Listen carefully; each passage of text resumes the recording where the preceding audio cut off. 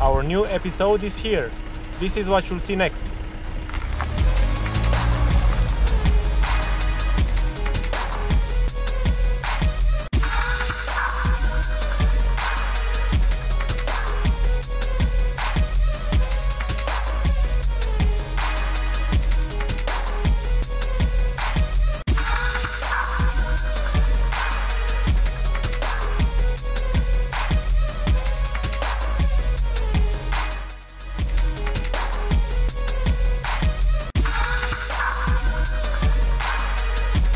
This is the 2018 Audi Q5, which of course is more aggressive than the older model. We have a big bonnet, aggressive bonnet, which hides under it a 2.0 TDI diesel engine with 190 horsepower and 400 Newton meters of torque. The engine is connected to a 7-speed S-tronic gearbox, which is nowadays well known at Audi. We have a big front air grille with a big Audi logo here. A Quattro inscription here because the car comes with a 4-wheel drive system. So we are at the right side of the car, almost the same dimension as the older model. What is important to mention is that this 2018 Audi Q5 is 90 kilos lighter than the older Audi Q5. 17-inch wheels, alloy wheels from Audi. We have the Quattro system, which is permanent but has already the newest technology adopted, a self-locking center differential, which maximizes the grip. The fuel tank capacity is 75 liters. The ground clearance is 20 centimeters. Two inscriptions, on the left Q5, on the right TDI Quattro. Actually, you don't buy this Quattro TDI for performance, you buy it for torque. There is another TDI version, 2.0 TDI engine with 163 horsepower, and of course you have also the petrol option 2.0 TFSI 245 horsepower. In the lower part, two fake exhausts. The trunk is not power operated. The capacity is 540 liters, which is quite enough. As you can see, we have a big troller here, and you can also put another one on the left side. Also other many things can be placed inside. It has sufficient parking sensors, which are quite useful because of the dimensions of the car.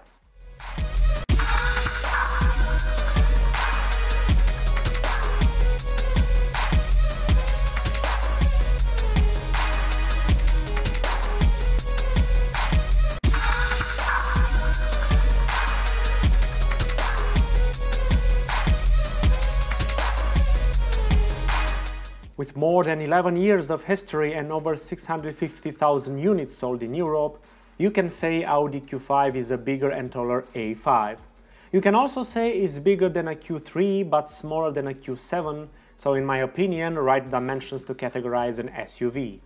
Manufactured in Mexico at its second generation now, the new Q5 looks more aggressive and interesting both inside and outside, is lighter, comes with new technologies and features and more powerful engines.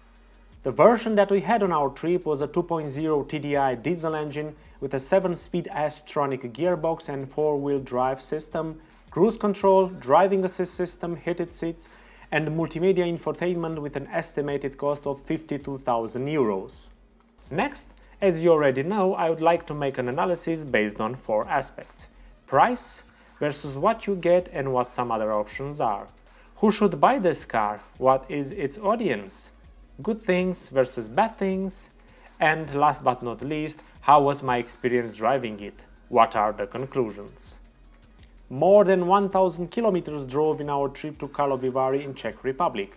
Being a SUV, the car is comfortable and spacious, and you cannot compare this with the comfort you get in an A5. A lot of space for front passengers, a lot of space for back passengers, and a lot of space in the trunk. It's not the biggest in the class, but there is no reason to complain. The inside of the car looks new. As said previously, a lot of things are changed now. Bigger and better MMI interface, new design for dashboard and buttons, better seats. The center console is more user-friendly. You get cruise control, air conditioning, heated seats, front and back parking sensors, voice command. The MMI infotainment interface works flawlessly, but in our version there was no module available for Android Auto or Apple Car.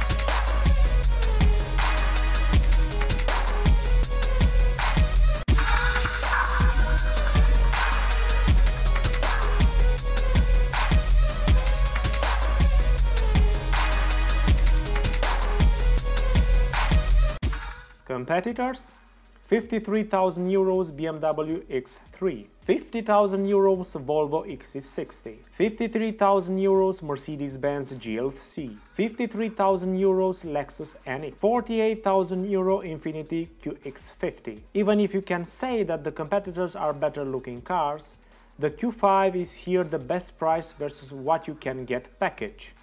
Comes as standard with the Quattro. The space at the interior is definitely a point to mention, and the features are not to neglect. The audience for the Q5?